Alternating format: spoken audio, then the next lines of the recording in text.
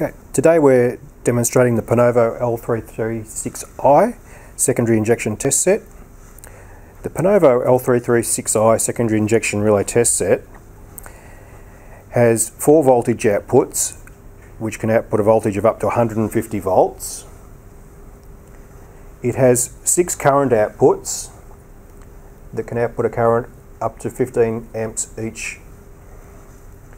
It has 8 binary inputs that are used for detecting the relay closures and other switch closes for timing, and 4 binary outputs that can be used.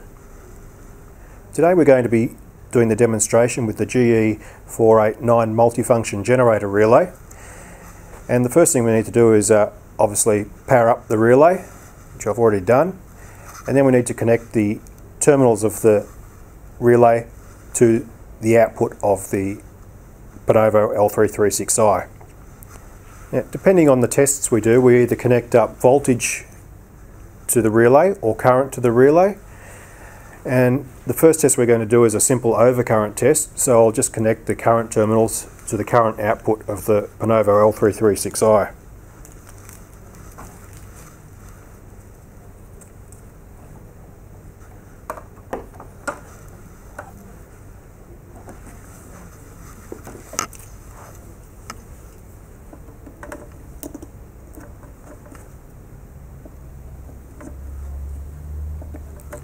We also need to connect the binary output of the relay to the binary input of the Ponovo L336i.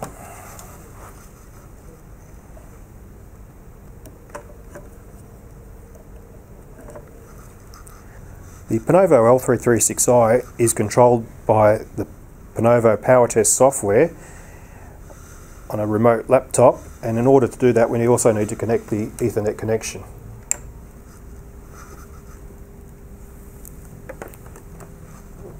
The first test we're going to do is a simple overcurrent test, and for that we're going to use the quick test module.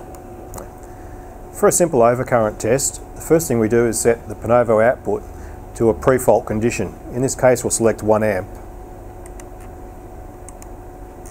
We set that value for all 3 phases and we start the test. We then lock the output of the Ponovo and we set the output to a fault condition. In this case I'll set it to 12 amps and set that value for all 3 phases, and then unlock the output and the timer will start. The time that it took to trip is then recorded simply in the timer, and as you can see it took 2.02 seconds for the relay to trip. Using the Ponovo software is as simple as that, and it can be used for in the same way for voltage, frequency, current. Here's a calibration template that I prepared earlier for the GE489.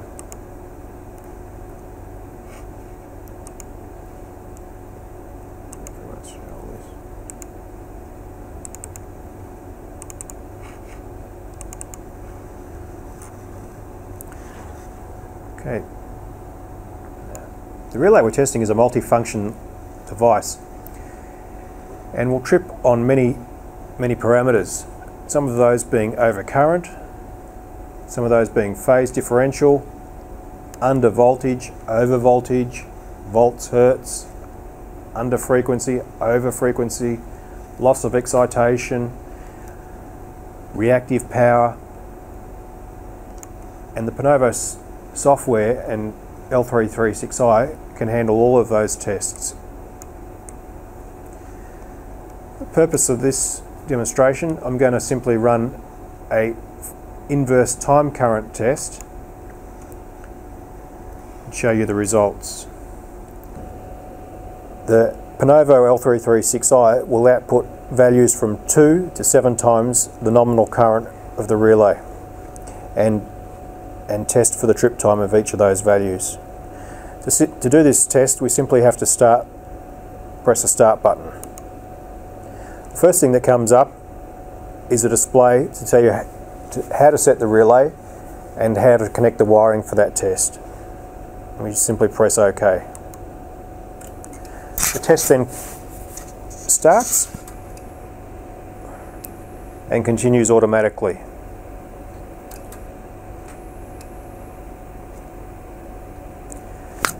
A pass is represented by a plus sign next to the item, and a fail would be shown as a negative sign.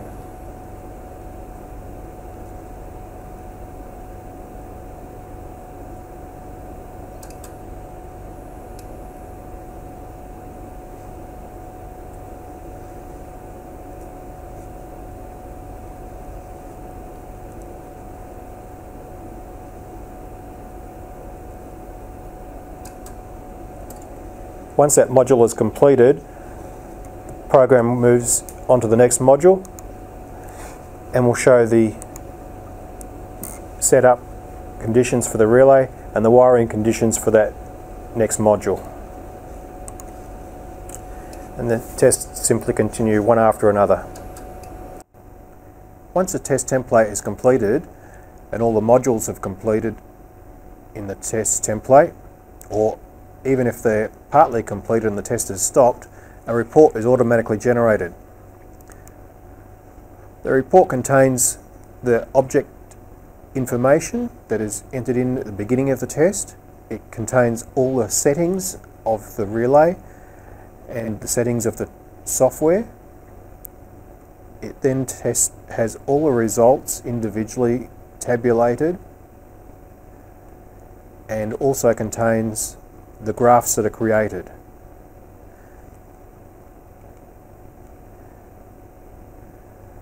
The report also contains the test template settings, and a report can be given to another user, and that test template can be then rerun exactly as the original was.